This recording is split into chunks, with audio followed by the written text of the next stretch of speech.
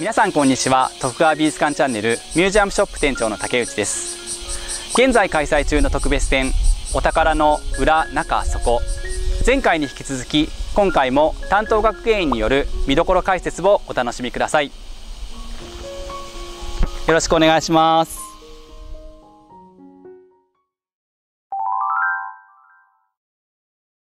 展示室の中でも大きくて見応えある屏風ですね。まずは屏風の表の紹介です。狩野山楽が描いたと伝わる四季花鳥図屏風は、春夏秋冬の花木や鳥類が一堂に会す楽園を描いた作品で、金地に鮮やかな色彩で描かれています。当館を代表する名品の一つです。今回は屏風の裏側を展示していますが、裏側も立派な作品ですね。裏は左右の屏風合わせて41羽の鶴の群れが躍動感あふれる描写で表現されています。両面に絵が描かれているのはなぜでしょうか。江戸時代の大名家では婚礼などの儀礼のために作られた屏風の裏に吉祥の絵が貼り付けられることがありました。両面に絵を貼った屏風は裏面が水墨画であることが多く、この屏風のように華やかに彩色された絵を貼ることは珍しいです。両面に絵を描くだけでも珍しいんですが、さらに裏面が彩色された絵が貼られているのは特別仕様なんですね。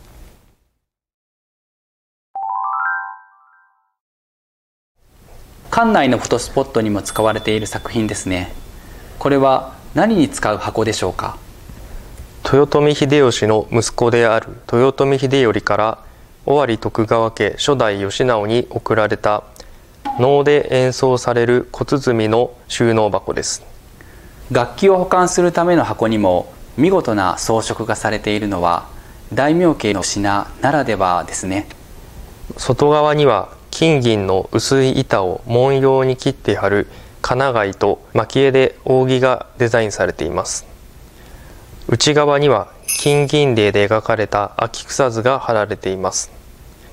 外側の金銀の華やかな装飾に対して、内側はかすれのある繊細な筆使いで秋草になびく草花が儚げに表されています。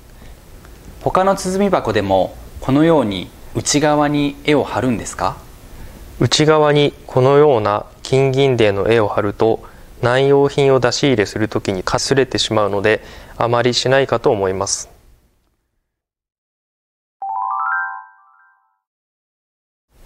何度見ても素敵な鏡台です。まずは作品紹介をお願いします。公家の五石家筆頭近衛家から尾張徳川家9代宗近の正室として嫁いだ高君の婚礼調度の一つです。金粉を蜜に巻いた梨地に菊の折り枝を金蒔絵で全面に表していますが、今回注目するのは引き出しを抜いた鏡台の内側です。初めて内側を見ましたが、中も金ピカですね。全面に金箔が貼られています。通常使用している時には目にすることのないこんな場所も装飾を施しているのです。これだけではありません。引き出しを見てください。外側にもすべて菊の折り枝が表されていますね。引き出しを出し入れすれば外側は擦れてしまいますので、ここまで蒔絵が施されるのも大変珍しいです。見えない部分にも贅を尽くした鏡台、ぜひご覧ください。